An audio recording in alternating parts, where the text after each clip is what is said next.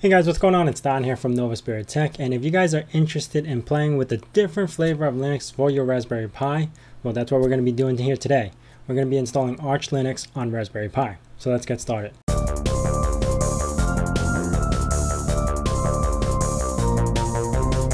So there's really no right or wrong way to install Arch Linux on any computer. It's all user preference. So basically, I'm going to walk you through the steps of what I do to install Arch Linux on my Raspberry Pi. Now, to begin, you're going to need a Linux computer. Now, you can actually use this on a Raspberry Pi, but for me, I'm going to be doing this on my laptop because I got an SD card reader and just much easier. The Linux computer that I'm using right now is Elementary OS. It's actually a very pretty Debian-based operating system. If you guys are interested, I'll leave a link for Elementary OS if you want to download it and install it on your computer or laptop. So the first thing you want to do is locate your SD card. So for me, I have a 16 gigabyte SD card. And I'm going to do lsblk. So basically that'll list the blocks of what you got. Now, to begin, we're going to do sudo fdisk dev.sdb. Now, these commands are exactly the same on Raspberry Pi. This is basically a Debian distribution anyway. If you guys get lost, actually enable closed captioning. Closed captioning, I actually write out all the commands on closed captioning. So if that helps a bit. Now that we're in fdisk, we're going to do O. Then we do N for new, P for primary, 1, the beginning block. Here we have to do the plus sign, 100 megabytes. And then we're going to change this file type to FAT32. Now we're going to create the second partition. So we're going to do the same thing, N, P, 2 as default. The beginning size, and we're just going to use the rest of the space, so it's going to be 14.4 gigabytes. Once you're done with that, hit W to write. And once that's all finished, next step is to make our file system. So sudo make fs.vfat/dev/sdb1. Don't type in the wrong one. That'll change our 100 megabyte to a FAT32 FAT file system. Sudo make fs.ext4 dev.sdb2. Now we have a Linux file system on our SDB2. So proceed anyway. Yes. We're just gonna enter through that. I'll take like a minute, maybe less. Okay, now that it's done, we're gonna do sudo make dir, and we're gonna make it a mount, and we're gonna call the first one boot, and sudo make dir mount, and we're going to call that one root.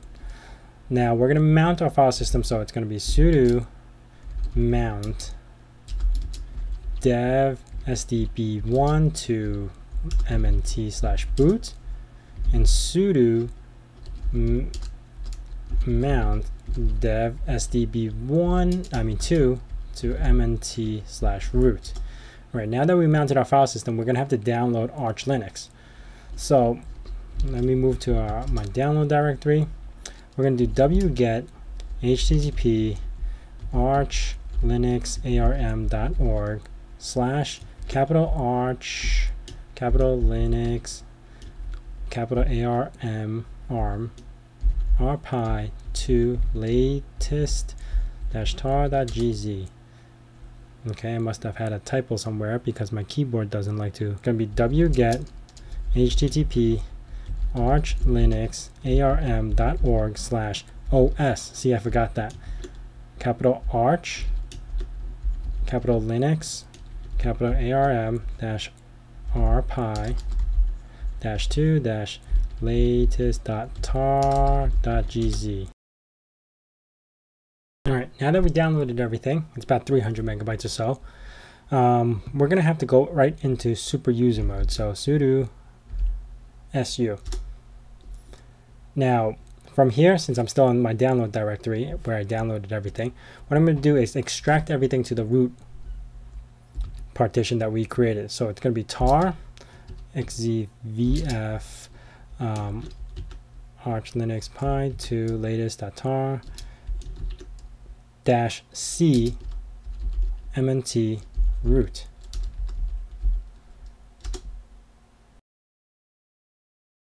Now that that's done, we're going to move the boot folder to the boot partition.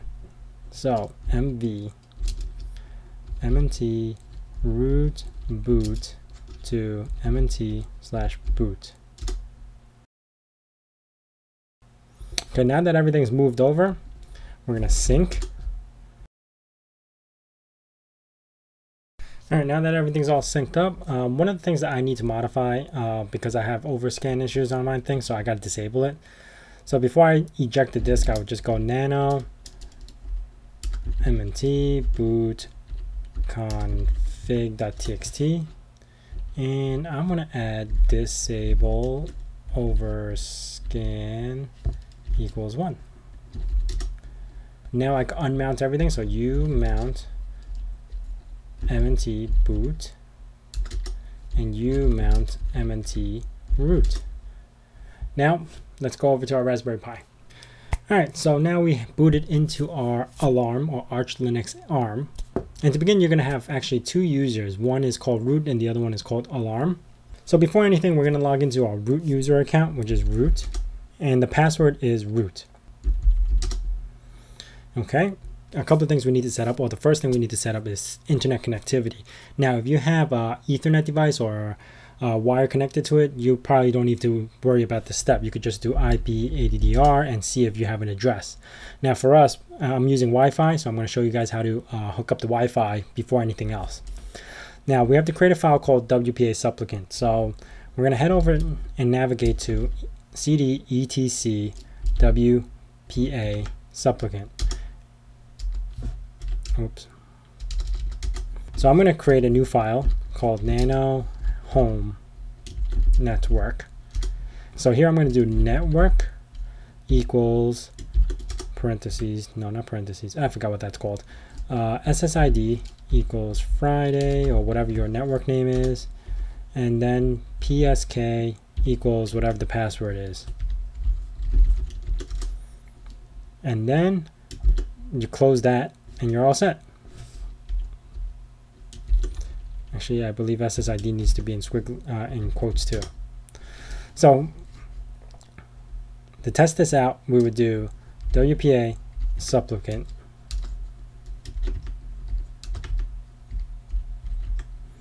then -I for interface, WLAN 0, -C for configuration file, etc WPA, and then I called it home network, and then we want to do that little AND key just so I could run the software in the background and you don't have to worry about it. Now that we got our Wi-Fi up, the next thing we need to do is to get a DHCP address, and to do that we would have to do DHCP CD WLAN 0, and once it grabs an IP address, just give it a second, it'll kick you out back into a terminal. You're going to notice that all the IP addresses are flooding in. You could ping google.com and you should get a response. Alright, now that we got our internet up, we're going to have to initiate our pacman. Now, Arch Linux is actually really known for their package manager. Not only it's a different type of Linux and everything, but their package manager is really good, actually. And it's called pacman. So we're going to have to initiate that call. So we're going to do pacman-key initiate. It might take a few minutes, maybe. I don't remember being a few minutes, but it might take a few seconds. Oh, there you go. Okay, so pack, so used to sudo man. Let's do an upgrade. So we're going to download the latest repositories and all that stuff, and then we're going to do an upgrade to the operating system right off the bat. Now, another thing about Arch Linux is that it is a rolling distro. So I'm going to hit yes on this. And what I mean by rolling distro, there's no Arch 1.0, Arch Linux 2.0 or something like that. It's basically just Arch Linux and it gets updated throughout. So it's called a rolling Linux or rolling update, you could say. So anytime you do that command that I just showed you, pacman-SYU, it's going to update your system to the latest version of Arch Linux.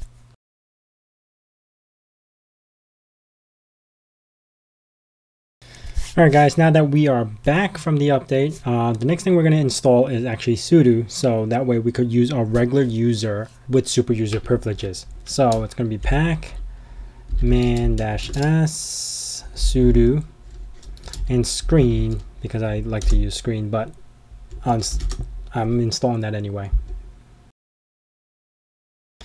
Okay, so first thing we need to do is actually give our alarm user privileges. So let's go over to etc sudo folder, I believe, and we'll make a file. Do I have nano? I hope I do. My overrides, and we're going to do alarm all equals, since this is running off my Raspberry Pi, I'm just going to do no password all. Save that, and let's give that a try. So I could do sudo, well, switch user to alarm, and I could do sudo pacman, and we're going to install packer. Let's see if that works. There you go. Gave me super user privileges. And because I am a fan of nano, I do use VI, but I prefer nano. It's just much easier for me. What I'm going to do is actually change my editor on packer. So I'm going to do sudo nano user. Sorry, I got so used to using etc user bin packer, and here I'm going to search for something called editor, and I'm going to hit Control W again, hit it again, and you see how editor says VI right here? Basically, we just want to change this to nano, so it'll come up in nano when I'm done. All right, now here we are actually going to be installing our desktop. So sudo pacman -x xorg -server xf86 -video -fbdev xorg -xrefresh. Okay, I'm just going to leave everything as default. Yes, and it's going to install.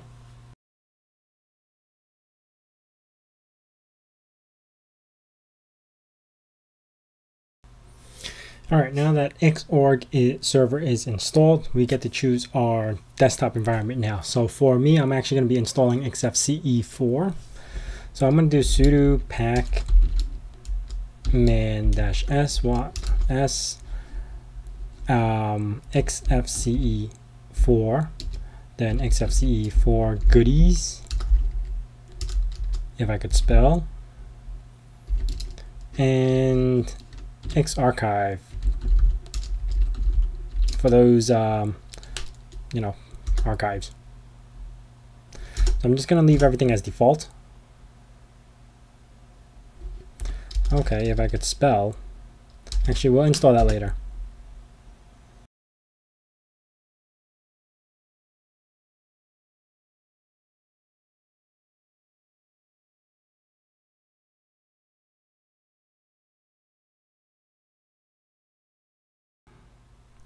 All right, now that we have our xfce4 installed, we're going to have to install a desktop session manager basically. So we're going to use pacman, oh, forgot sudo pacman -s, and we're going to install sddm. All right, now we have to install basically example configuration. So what we're going to be doing is sudo -sh-c, oops, not dash, sh-c sddm example config.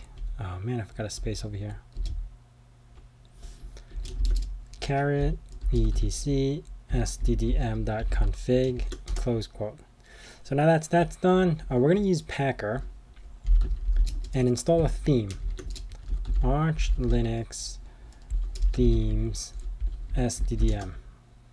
Now what a SDDM is, basically it gives you that login prompt to log into your desktop itself. So that's what the SDDM stands for.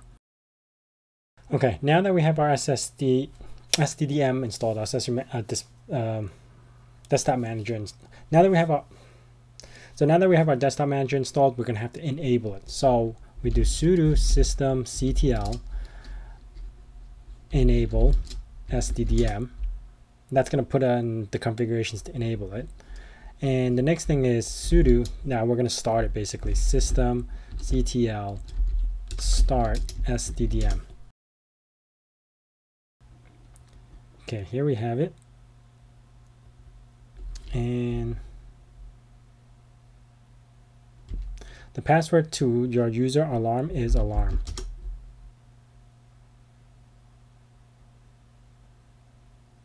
Since this is your first time logging into XFCE4, I'm just going to use the default configuration. We'll change out all of that later.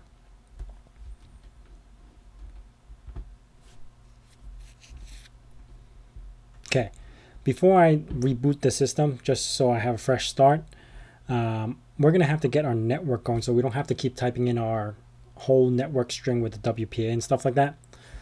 So I'm going to go right into a terminal. Oh, started one too many. Oops. And basically here, I am going to do sudo pacman s network manager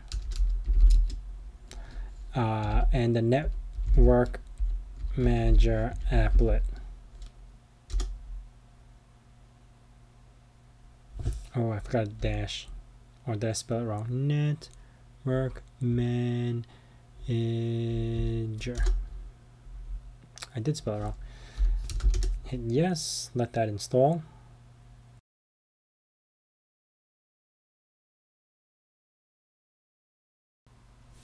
Okay, now we have to start it using that command that we did earlier, which is sudo systemctl enable network manager. That way it could take over. Oh, it's a typo because it's case sensitive.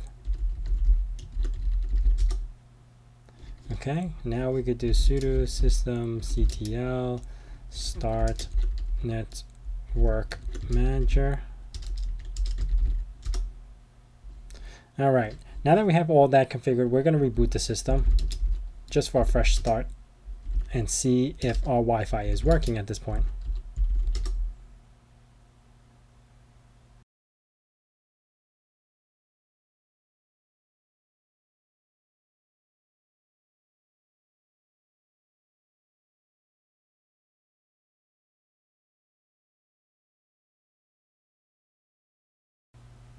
Okay, now that we have our session manager up, you see this little new icon, and we're going to edit a connection.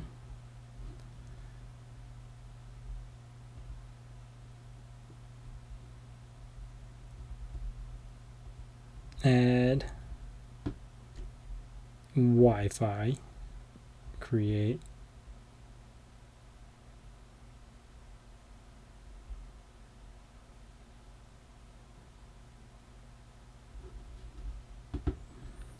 And here it's gonna be your SSID and the Wi-Fi security.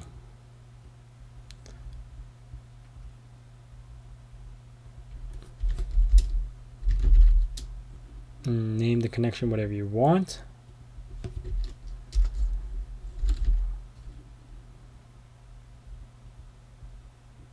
Save, close. And then now it's going to automatically establish the connection since it's already saved into the system. All right, from here on, it's basically more configurations and stuff like that. So what I'm going to be doing right now is actually getting the Bluetooth working. And then we're going to customize everything else, which is the themes and all that stuff, just to make it look like more of a Raspberry Pi setting.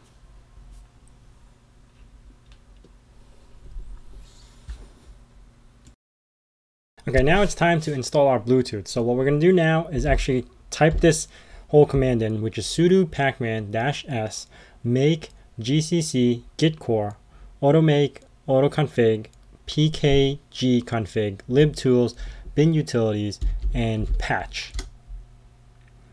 So I already have everything installed, but I'm just going to go through the whole motion.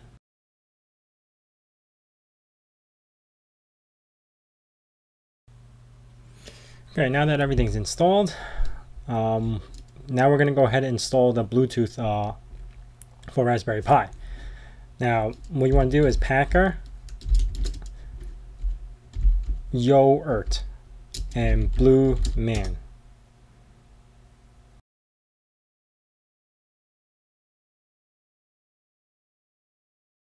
Okay, now we're gonna install, while using our new software that we just installed, which is YoErt, and do SPI Bluetooth. All right, once that's done, we can enable our Bluetooth, which is sudo systemctl enable Bluetooth .service, and we could do the same. We'll just hit the up arrow and we can start it. Now let's get our audio working. So we're going to do sudo pacman -s pulse audio elsa pulse audio Bluetooth pavview control blues.libs blues.utils blues-firmware, and we're going to let all that install. That should give you the speaker icon and everything that you need to control your Bluetooth with.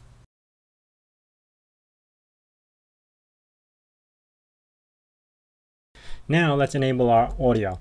So we're going to do sudo nano boot config and add a new line under here called dt param equal audio equal on. So now we could do sudo reboot. All right. Now let's add the icons into our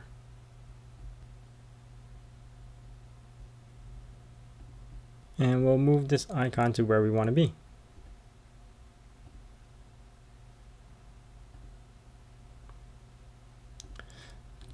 All right, now that we have our audio, we're gonna need a web browser just to get the rest of the customization going. Terminal again, and everything is through Pacman. So Pacman Chromium. Well, if you want to use Firefox, you could install Firefox on here too. Just gonna leave everything as default.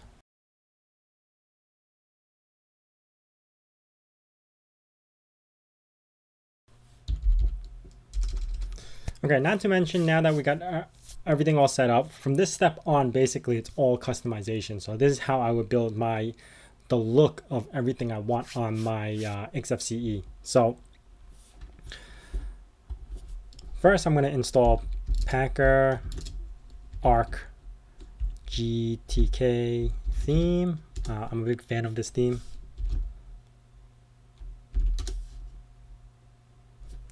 While we're waiting for that to install, I'm also going to open up my Chrome browser.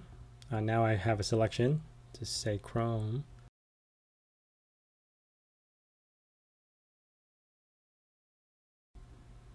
I could actually go over to settings, setting manager.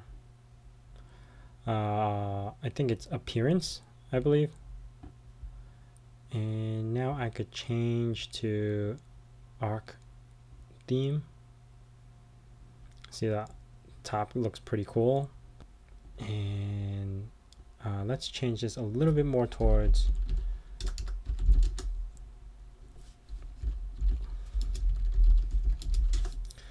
do icon 8 Raspberry Pi. Let's add some fonts. So Packer-S TTF Robodo. I like that font. So this is the Raspberry Pi PNG 50 pixels. Let's download this. Okay. So let's change this icon while we're waiting for everything. Yes, this is multitasking.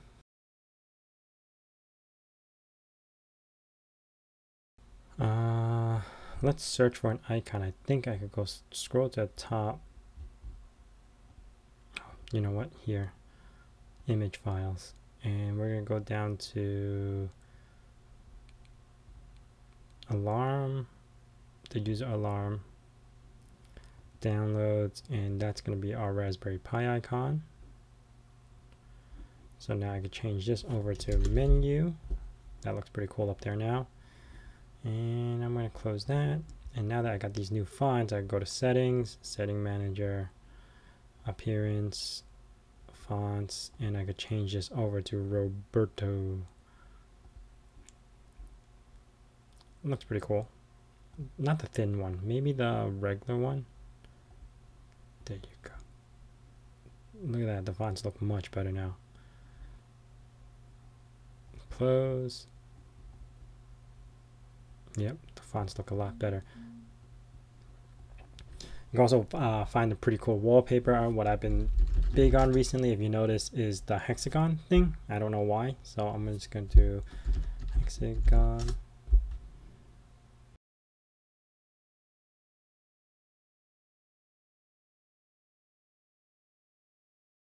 So this is how my desktop would look like. You could always configure it the way you wanted to. You might not necessarily want these icons. You might want the recycling bin. It's all up to you what you guys want to do.